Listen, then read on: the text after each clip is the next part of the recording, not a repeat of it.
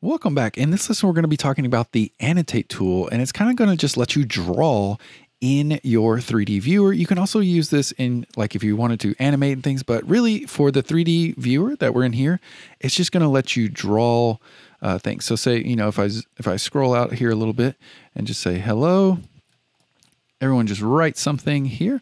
So hello, I don't really ever use this tool that much, but notice if we click and drag around, we've got hello kind of just floating in the scene.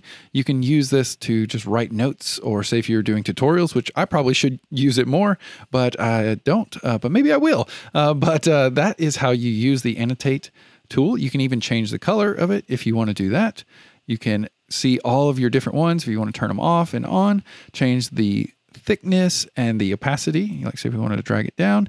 And the placement is also important. So this one is just kind of staying on a plane that we drew. So, we were looking at it kind of like this, and it's kind of, imagine there's a plane, like a 2D plane facing us, almost if there's like a piece of glass on the view direction we're looking and through this 3D cursor here. So when we pull around, you can see it's kind of facing where we were just looking over there.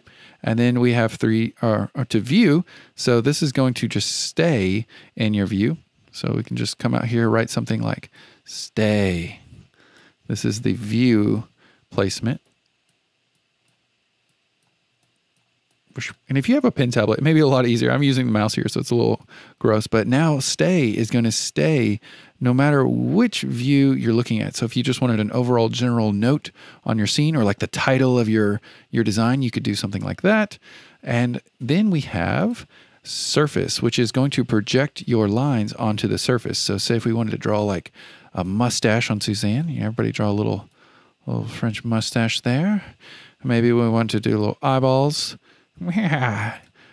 This will actually project onto the mesh, maybe give her some hairs. And this one went up, and notice it actually went to the very, very, very far edge of our 3D volume here, because it's a box. So it was like, whoa. So it is very touchy. You could also turn off, your 3D printer box if you don't want that to happen.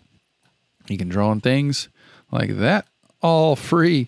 So that is the Annotate tool. Again, like I said, I don't really ever use it, but if you want to, you can do that. And notice it didn't add like new layers. It just did all of this on one kind of layer. So if you wanted to add more, you just hit that little plus here, and then this is our new layer for our Annotate tool.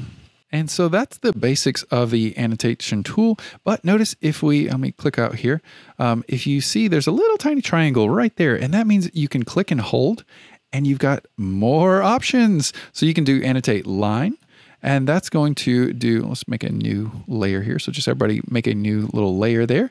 And so this is annotate line. It's going to kind of just, if you click and drag, it's going to make little lines.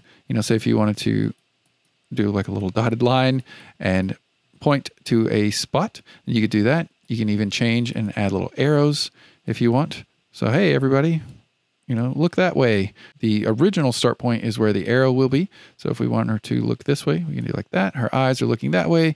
The wind is blowing through her hair. So that's something you could do with the line tool. So if you're working on projects with people, or just wanting to put arrows on your designs, you can do that. So now let's click and hold. We have the annotation polygon.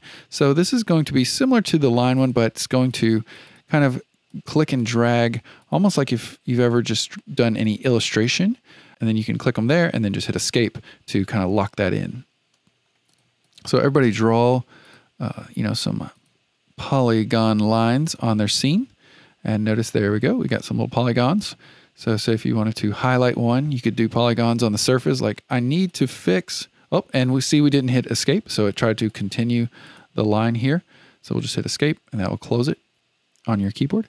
And now we can start a new one. Say if we were like, hey, I need you to fix this one polygon, you could highlight something like that if you wanted.